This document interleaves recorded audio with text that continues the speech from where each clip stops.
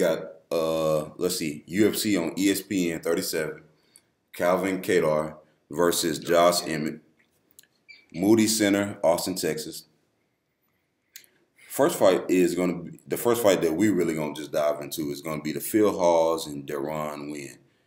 And we did some research and just realistically, I honestly think the wrestling is going to cancel out. Yeah, it's going to come down to who has the better hands. And I think Phil, his last fight, he slipped up.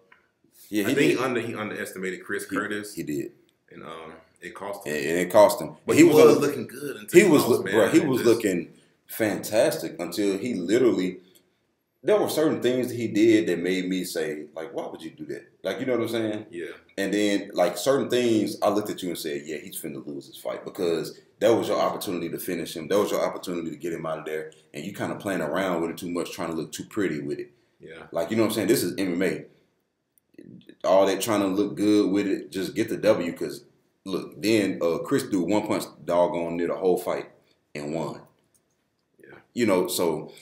And then Deron, 7-2 in the UFC. No, 7-2 overall, but 2-2 in the UFC.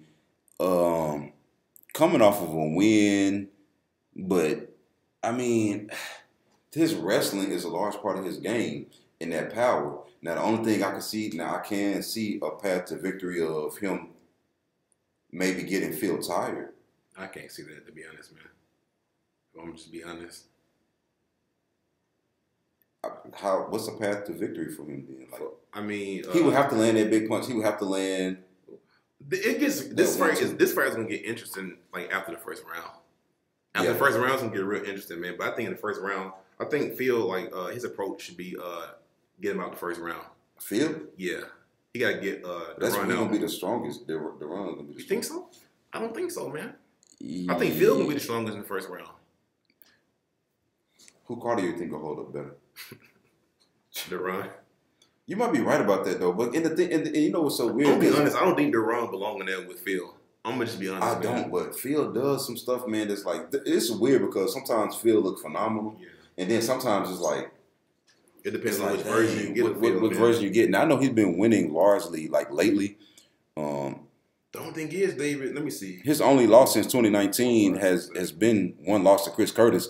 But the way he was winning that fight, bro, and then also, to just lose, and also David, like that was just. I'm looking at Chris Curtis' record right now. He won 7 in a row, and his last win come off Brandon Allen. Yeah. So I don't. He just owned one right now. Yeah, he just lost it. I think people underestimate Chris Curtis. That's true. People underestimate him, man. Man, so I think Chris will embarrass Deron too. Well, Chris Curtis. Oh, of course. Yeah. So yeah. Honestly, man, I'm taking Phil in the first round. First round is crazy. I'm taking.